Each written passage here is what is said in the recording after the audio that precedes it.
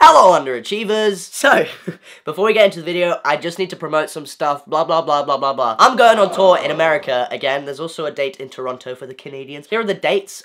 Tickets are really cheap. I'm coming out with Bears and Trees, Action Adventure. Yes, there will be VIP tickets. Yes, there will be gay people there. Yes, it will be fun as hell. I promise you, I have the best time every single night I'm on the stage. It's just a load of fun. I'd be really excited to see you guys' faces, just yelling at me. Also, if you weren't aware, I now have a Patreon. The link to that is in the description below. There's a bunch of stuff on my Patreon, like early access to covers, behind the scenes stuff for music videos, like demos of songs that I've released. It's all really fun, so check that out. And finally, I also have a Discord. And if you are going to come to any of my shows and you have no one to go with, there is a chat for every single show of tour. You can make friends, you can meet your best friend at a Noahfinnce gig. So, today's video is about my tiny little I'm joking. Today is about bottom growth. That is what we're talking about. And for those of you that aren't quite sure what bottom growth is, pretty much bottom growth is just what happens when you take testosterone and, you know, you get a little bit of growth down there in your bits. I'm gonna say the anatomically correct term once during this video. I'm gonna say it right now for those of you that need to be more specific. It is where your clitoris grows when you start testosterone. If you wanna know what bottom growth looks like, that is not my job. I'm not here to share that information, but you can just Google FTM bottom growth, go on Reddit, go on Google Images. There'll be stuff all over the place. But yeah, it's something that happens to every single person, whether that be a trans guy or a non-binary person assigned female at birth. It happens to every single person that goes on testosterone to start a medical transition. And the conversation surrounding bottom growth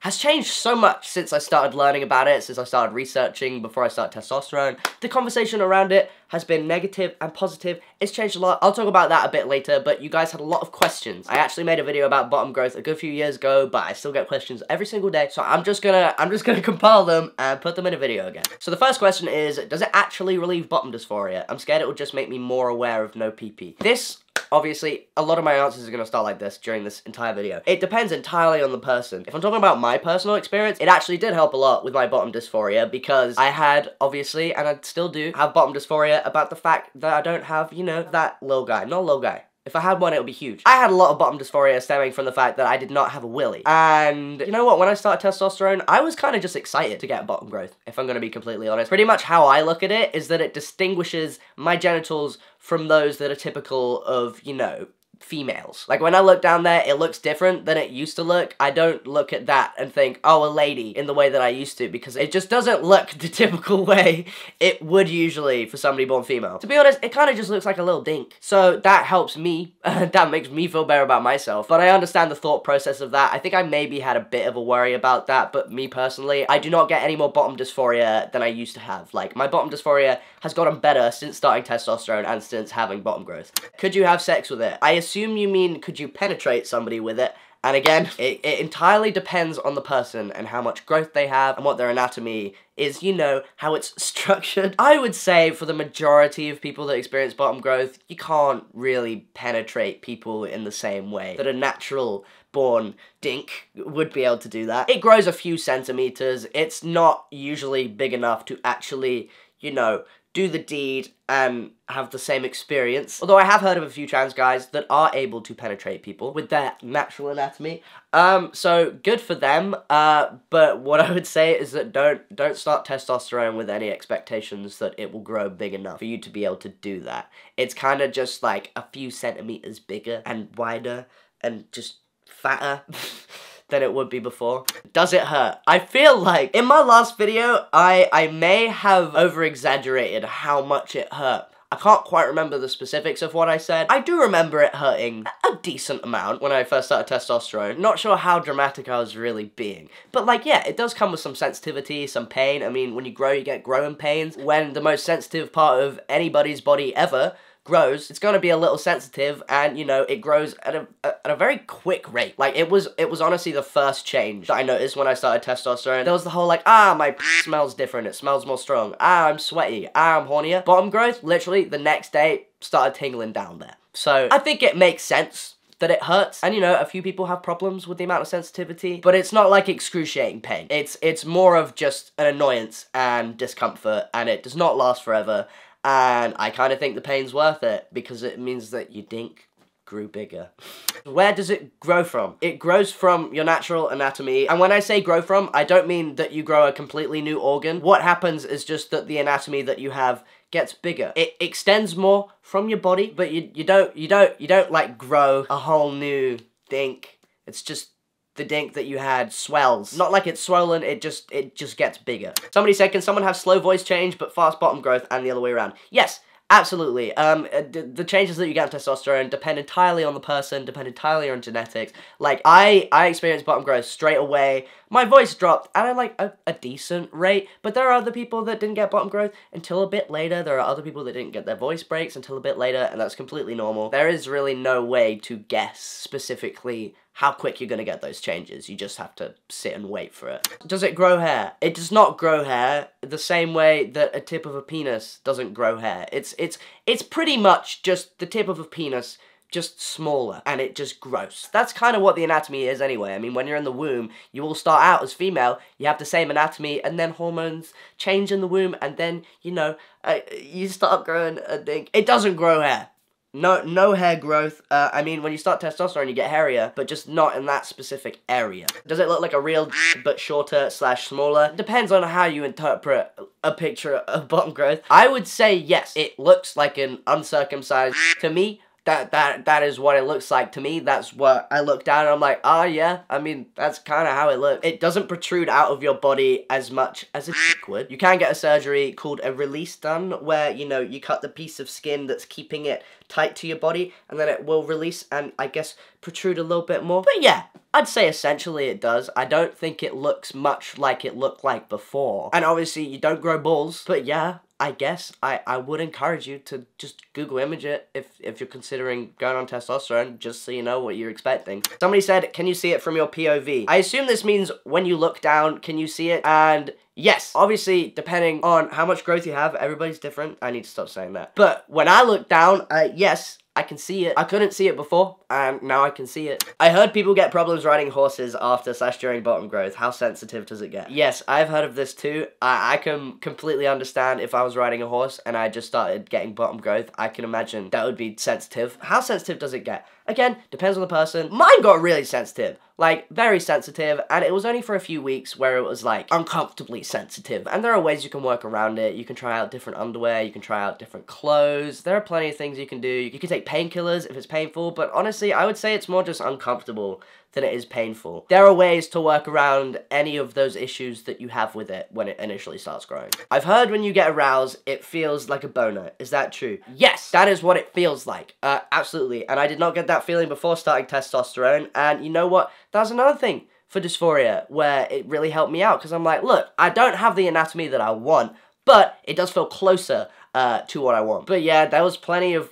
waking up with that when I first started testosterone. And it's very noticeable, like, you can feel it yourself. You can also see it more because it gets bigger. It works the same as a dick would in that regard. Like, it fills up with blood. That's how it works. But yeah, there's erectile tissue in there, so you do get boners. Do you get, like, a very random, sharp, annoying feeling that lasts a few seconds? Because I do. Absolutely. I got that quite a lot when I first started testosterone. It's growing quite quickly, and, you know, it's normal to have little things like this when you start testosterone. Even with your voice. Like, your voice will be a little bit painful for a bit, because you've just taken a hell of a lot of testosterone, and your body is like, oh god, now I gotta change. Like, it's all good. It's all normal. It's really nothing to worry about either. Like, it's uncomfortable, and I have sensory issues, so maybe that's why I felt it was more uncomfortable than other people have experienced. But it's really not bad. It's fine. Does it have to be treated differently in sex scenarios than pre-T? Again, depends on the person. Some people don't get much growth, but other times, you know, if it's big enough, you can suck it like a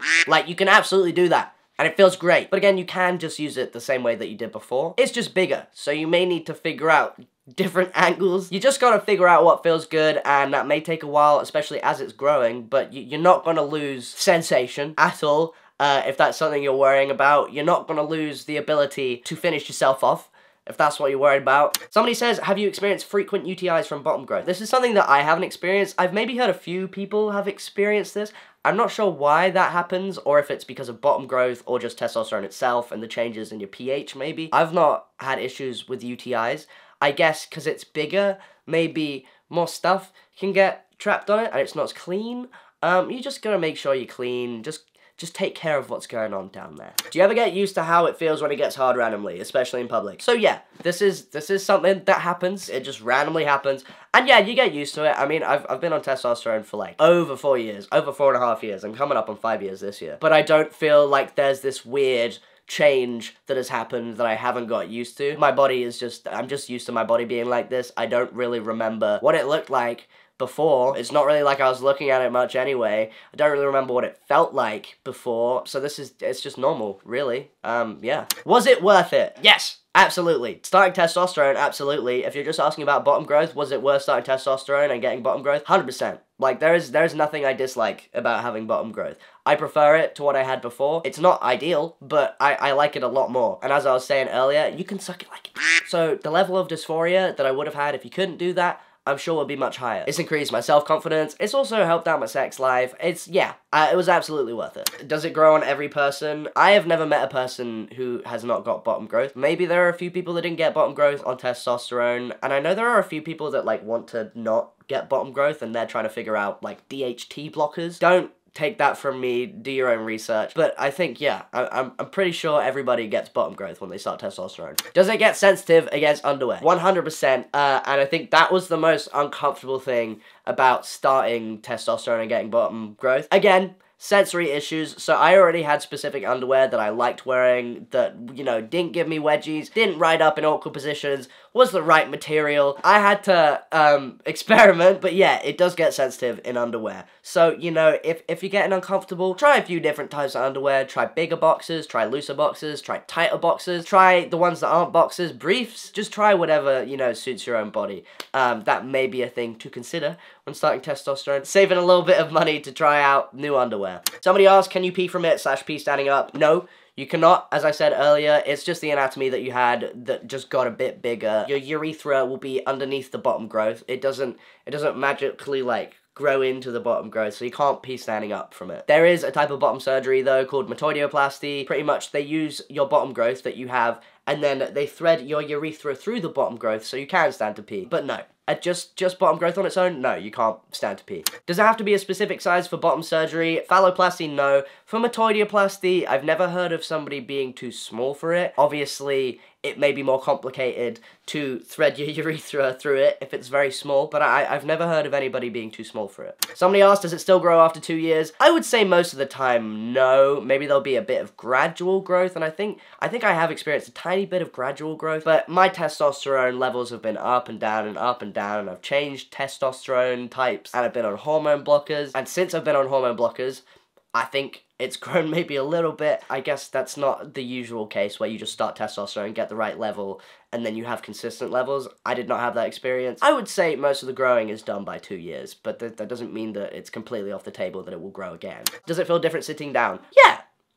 It does, a little bit. I mean, I guess you kind of just get used to it. So it doesn't feel different now, but I remember in the beginning that it did feel different. Is it very noticeable? It depends what you mean by very noticeable. In terms of, like, looking down and seeing it myself, yes, it's very noticeable for me because it does jut out a little bit. But in terms of, like, from a distance, is it very noticeable? Probably not as noticeable. Does it give you a giant bulge in your pants that is noticeable when you're wearing jeans? No. Most likely not, unless you had freak growth and you now have like a 5-inch dong. But yeah, I would say it's noticeable enough for me to see a difference without looking too hard.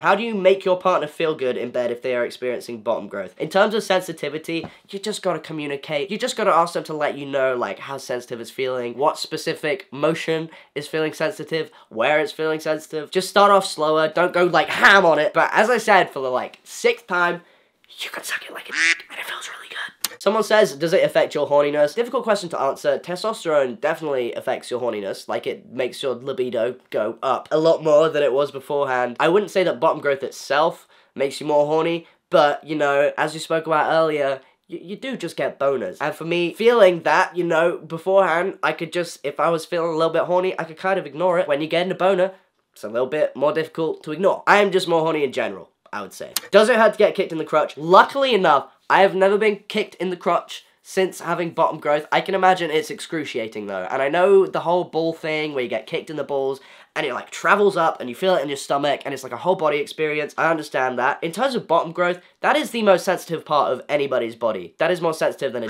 that's more sensitive than balls. That would be horrifying to get kicked very hard in, and it's a bigger target now, so I can imagine that sucks. Somebody says, have you experienced dryness or issues with that / need to use estrogen to fix issues? So, this can happen when you start testosterone. When your estrogen levels get a little lower, you will be less lubricated, shall we say, up there. You can experience dryness, which means that when you're doing the D, skin is thinner, you know, you can tear stuff down there. And what a lot of trans mascs will do is you can get topical estrogen cream. So you can put that up there, makes things a lot easier. I have not experienced that at all. I'm very lucky. I've had no issues whatsoever down there. But it is something that happens to some people, and it's very important to keep on top of. Like, I got a pelvic scan a few months ago, and they were like, yeah, everything's absolutely perfect, but that's not the case for everybody. So, just be careful. Does it impact scissoring? I have never done that. I would be very surprised if it didn't, because it grows a lot, so it probably makes it easier. And this last one, somebody said, I've seen it get so much unnecessary hate online recently. How do you feel about it? I feel really weird about it, to be honest. When I first started testosterone, the overwhelming majority of people that I saw talking about bottom growth were excited for it, they were happy about it happening, and they liked it a lot more than what they had before, and that's how I feel about myself. Nowadays, on like TikTok specifically, I've seen a lot of people be like, oh, I don't want to get bottom growth, that seems weird, I'm scared for it, how do I stop getting bottom growth, like what can I do to stop myself getting bottom growth? I don't quite understand that at all, and like obviously I should not tell somebody how to feel about their own body, but yeah, it feels weird that a lot of people are, you know, being a bit gross about it, saying that it's gross, saying that it's icky, saying that it's weird. It's really not weird at all, and I understand the concern and the fear about it being weird. It's not weird. It's really not weird. Your bits just get a bit bigger. But yeah, I don't know if it does anybody any good talking about how gross something is that, you know, that's just somebody's body parts. But yeah, that's all I really have to say. If you have any other questions about it, let me know in the comments. But yeah, have a good day, I don't. See you later, losers. Goodbye.